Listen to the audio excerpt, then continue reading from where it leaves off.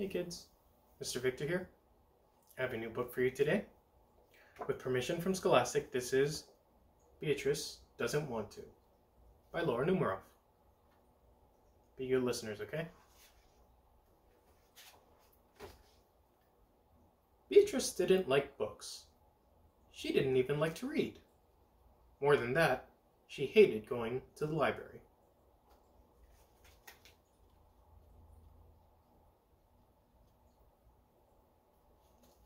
I don't agree with Beatrice. Libraries are cool.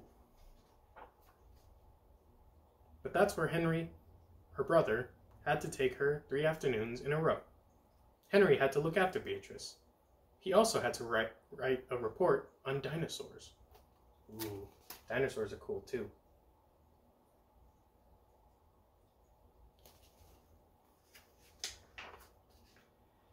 Why don't you get some books from the shelf? Henry suggested when they got to the library. I don't want to, Beatrice said. But look at how many books there are, Henry said. I don't want to, Beatrice repeated. Well, then what do you want to do? I want to watch you. But I have to work, Henry said. I'll watch, said Beatrice.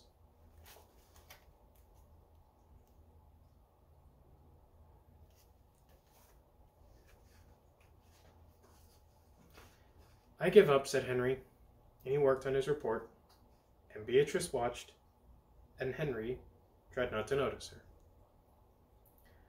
The second day, Beatrice didn't want to go back to the library. But you have to, said Henry.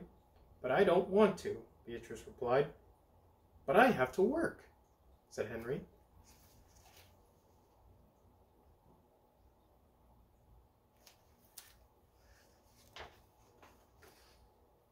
When they got there, Beatrice saw a big, comfy chair. I'll just sit here, she decided. Okay, but don't move until I'm finished, said Henry. And Henry began to work on his report. All of a sudden, he felt someone tapping on his shoulder. He turned around, and there's Beatrice. I'm bored, she said. I give up, said Henry.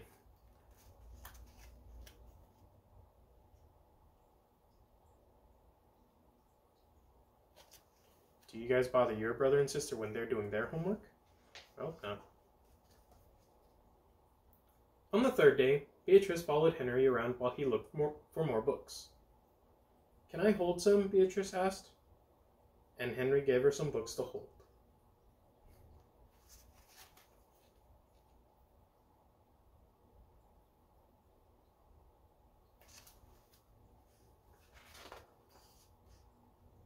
They're too heavy, Beatrice wailed. I really do give up, said Henry. You're driving me crazy. Please, Beatrice, I've got to get this report done. It's due tomorrow. How about a drink of water first, said Beatrice.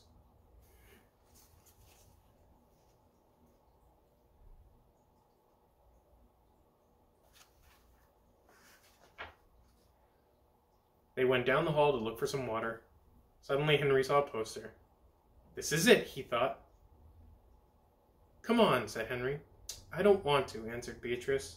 Well, too bad, shouted Henry.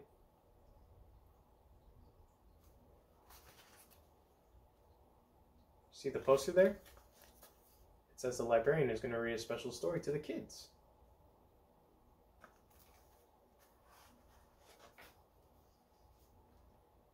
Before Beatrice knew it, she was in a room full of other children. Henry walked out just as she started to say, I don't want.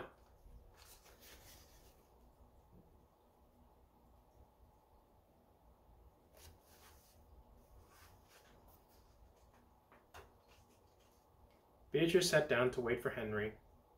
Hello, my name is Wanda, said the girl in the next chair. This is the second time I've heard this story. Big deal, said Beatrice. Albert Mouse lived in a brand new house, the librarian began to read, and she held the book up so everyone could see the pictures. Beatrice glared out the window.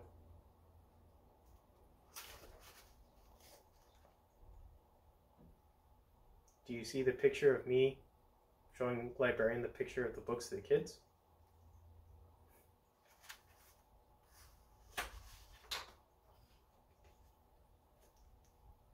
Albert Mouse also had new roller skates, the librarian continued. Beatrice loved to roller skate. She looked at the librarian. But Albert's mother wasn't too thrilled when he skated through the house, the librarian read. The boys and girls laughed. Beatrice smiled.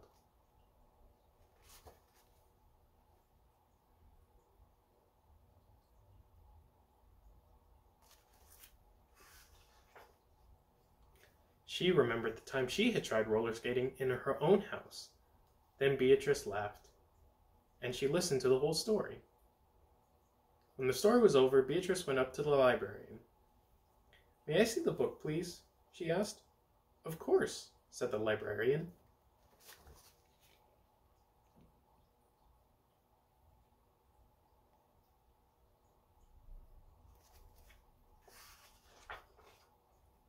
Beatrice sat down and looked at each picture over and over.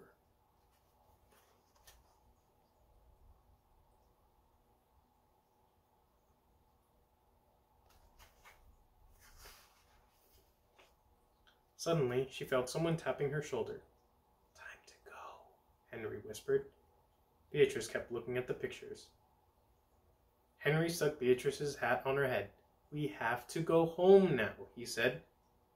Beatrice ignored him. "Come on, Beatrice," Henry said. Now Beatrice doesn't want to leave the library.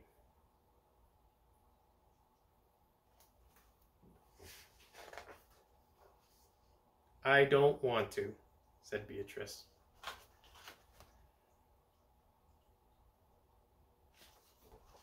That's the end of the book. I'll have another story for you tomorrow, kids, so until then, eat all of the food on your plate later, drink lots of water, wash your hands, and be good listeners to your parents. See you tomorrow.